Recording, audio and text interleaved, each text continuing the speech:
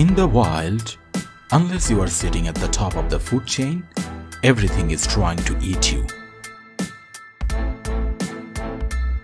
In order to survive, you either gotta get fast, get hiding, or get creative. One creature that's developed a shocking but effective defense mechanism is none other than the electric eel, able to spontaneously generate high voltage pulses of electricity. So, what do you think happens when a vicious predator like the caiman, the Amazon's equivalent of a crocodile, tries to take a bite out of an electric eel? Will it get the shock of its life? Or is it lights out for the cranky caiman? If you ever put 9-volt battery on your tongue, you will know the electricity tastes terrible. There's also that unpleasant painful jolt in your mouth, kind of like leaking an electric fence. Now imagine ramping that battery up from 9 volts all the way to 860 volts, and you are starting to get an idea just how much biting an electric eel sucks.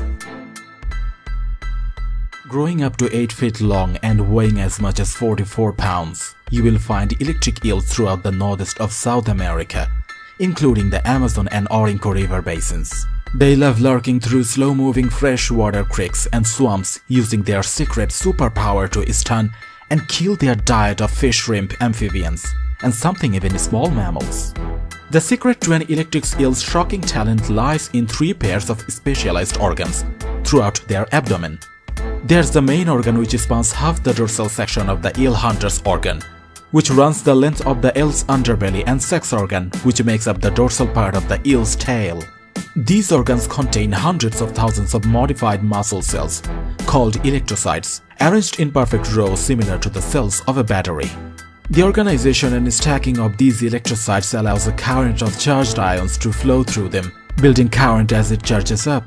Electric eels also use the electrocytes in their sex organ to emit a steady stream of weak electric pulses to create a field around themselves.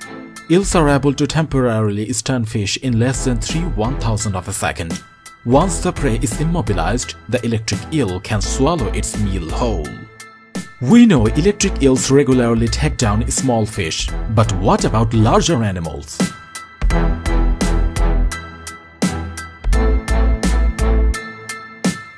Curious?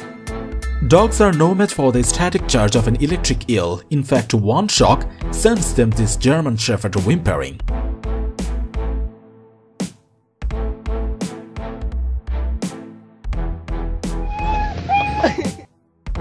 But it's the Amazon caiman who finds itself often tussling with the electric eel, and it can be a flip of the coin who comes off second best. Sometimes the warning pulses of an electric eel stop the caiman dead in its tracks, the ravenous reptile convulsing violently for a few seconds before regaining his composure and making a run for it. Other times, it's not so lucky. If a caiman manages to get a decent bite on the eel, as its high-voltage shocks are discharged, his jaw clamps shut and the pair are locked in a shocking stalemate, every one of the caiman's muscle fibers spasm uncontrollably before the reptile's heart finally gives out. So, could an electric eel kill a human being?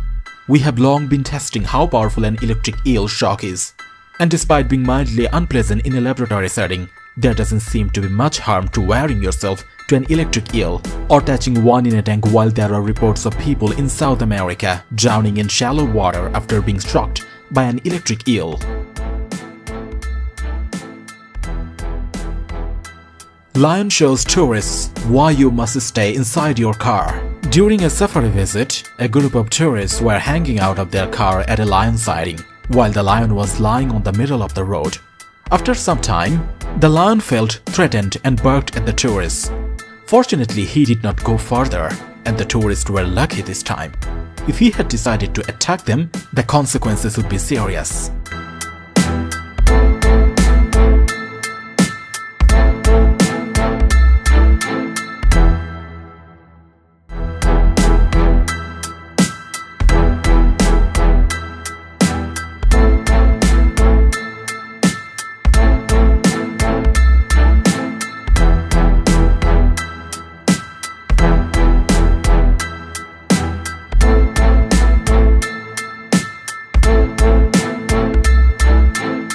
Journalist gets mauled by a lion.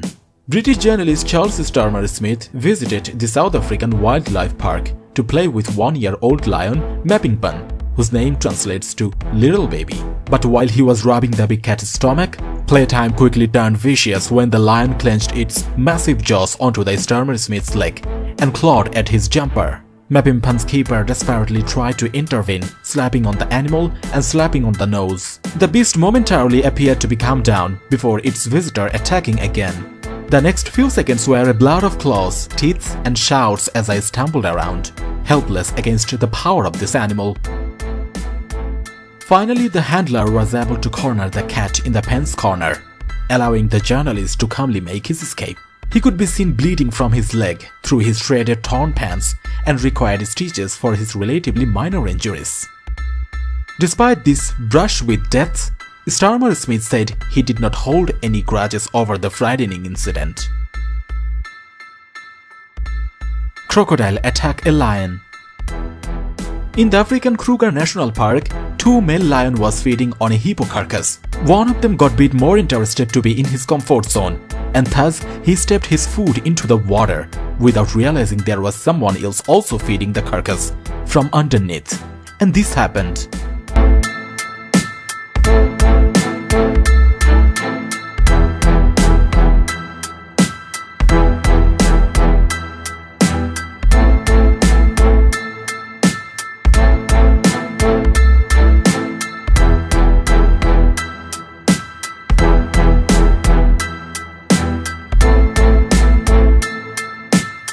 Lions catch 3 buffaloes in stampede.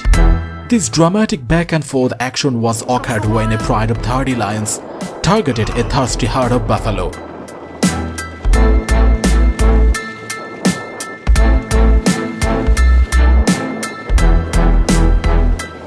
Charging down to drink from the only water source available for many miles.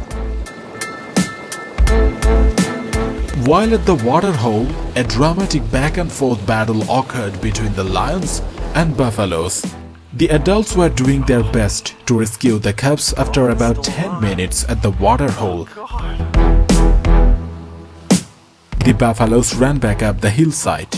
As the buffalo ran up the hillside, the 2 male lions left their initial kills to chase the wounded cubs. The 2 cubs that had been rescued by the herd were once again the target, and the 2 male lions went in for the kill. This time the adult buffaloes were not able to rescue them. My adrenaline was running and I got quite emotional. But this is nature and it happens every day. It is just extremely rare to get footage of it, says David.